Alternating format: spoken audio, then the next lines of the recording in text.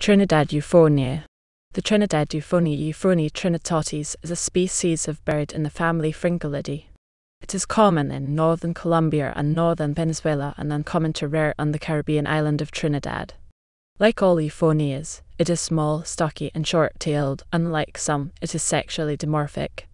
The male is glossy blue-black on the head, back, throat and upper breast, with a bright yellow forehead and bright yellow underparts. The female is olive-green above and yellow-olive below, with a grey patch running down the centre of her breast and abdomen, and bright yellow. Its calls are high-pitched, plaintive whistles. The two most common are a single-pitched, double-noted pp or td, or a rising, double-noted puwee, cooleee or doo-dee.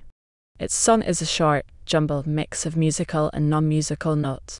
It is primarily a fruit eater, specializing on mistletoe berries, but also eating other fruits, as well as occasional seeds and invertebrates. Pairs are monogamous and stay together year-round. Both parents build a globular nest of dried grass and stems, lined with finer material and a side entrance. The female lays 3 to 4 cream-coloured, brown spotted eggs, which she alone incubates. Both parents feed the hatched chicks. English ornithologist Hugh Edwin Strickland first described the Trinidad Euphonia in 1851. It has no subspecies. Across its range, it is considered a species of least concern, though it is rare on Trinidad due to overtrapping for the caged bird trade. Taxonomy and systematics. English ornithologist Hugh Edwin Strickland first described the Trinidad Euphonia in 1851, using a specimen collected on the island of Trinidad. He named it Euphonia trinitatis. It has sometimes been considered to be a superspecies with the scrub, yellow-crowned and purple-throated euphonias. This designation indicates that these species evolved from a common ancestor relatively recently and are thought to be closely related, but not closely enough to be considered subspecies. On the other hand, the Trinidad Euphonia is sometimes thought to be a subspecies of the very similar purple-throated euphonia. Its range is largely distinct, or allopatric, from that of the latter species, overlapping only in a narrow zone in eastern Venezuela.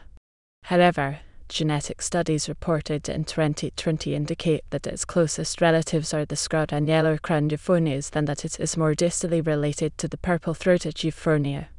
It is monotypic across its range. When Migat and Desmers created the genus Euphonia in 1806, he assigned it to the tanager family Thropidae.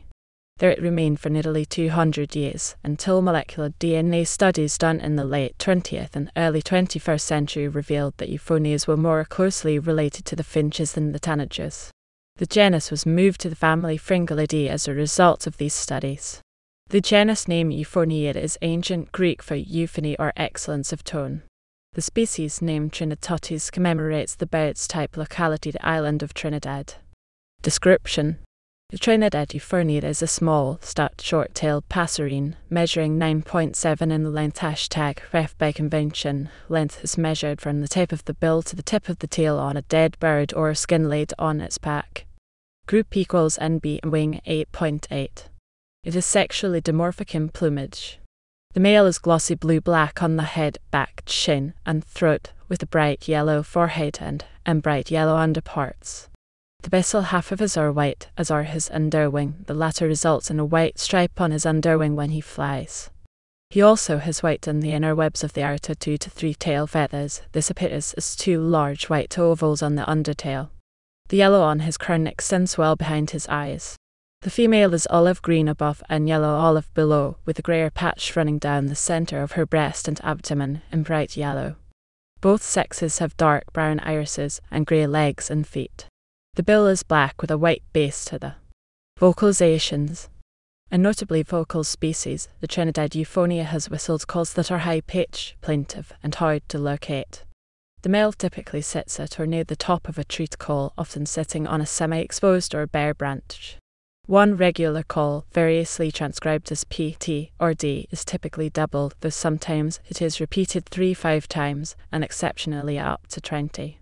The notes of this call are always on the same pitch and can be heard from a considerable distance. Another regular call, transcribed as doo-dee, puwee, or cooleee, is sung rapidly on 2 pitches, with the second note higher. A third call is a mournful sue. The song is a short, jumbled mix of musical and non-musical notes, which it often alternates with its calls. The females' responding calls are shorter and less penetrating than the males. Similar species. The Trinidad Euphonia is similar in appearance to a number of other Euphonia species.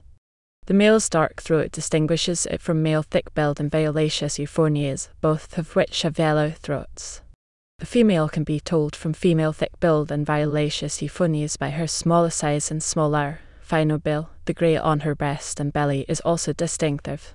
The male orange-bellied euphonia has a rufous rather than yellow forehead and darker underparts, while the female sports a greyish nape. The most likely confusion species is the marginally larger purple-throated euphonia. Male purple-throated euphonias tend to be glossed with a purplish rather than bluish sheen. The yellow crown extends to just behind their eyes.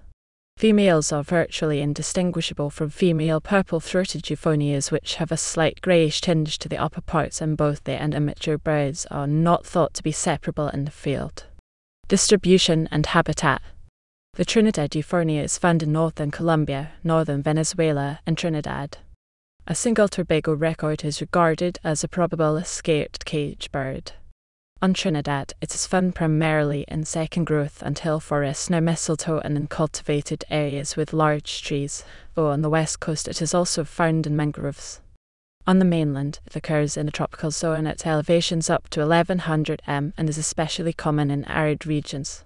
Habitats include dry forest, the edges of moss forest, light woodland, scrub, and cultivated areas. In moister forest, it is replaced by the purple-throated euphonia. There have been several exceptionally high site-only IE and documented records in Venezuela, one at 1200 meters and another at 1450 meters. Behavior and ecology. The Trinidad euphonia spends much of its time in the treetops. It is typically found in pairs or groups of up to 8. Although it seldom joins mixed species flocks, it readily joins mobs that are harassing snakes, owls, or other predators. It is known to wander widely. Breeding and nesting. The Trinidad euphonia is monogamous, with pairs remaining together year-round. The breeding season runs from January to April in Trinidad, but is generally restricted to April in Colombia and Venezuela. The pair court by flicking their wings and twitching from side to side, bowing low, with the male displaying his bright crown.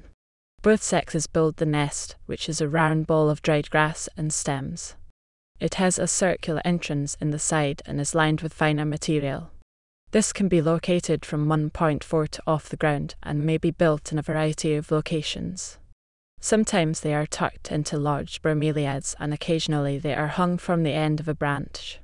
One has been found in a hollow stump. The female lays 3-4 eggs, which are white or cream with irregular dark brown splotches and measure 17.7 eggs. Only she incubates them, but both parents feed the hatched youngsters. The degeneration length is estimated to be 3.5 years. Feeding.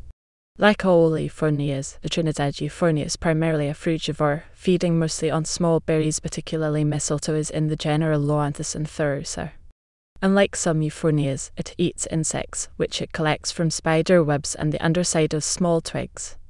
It also takes various other invertebrates and seeds.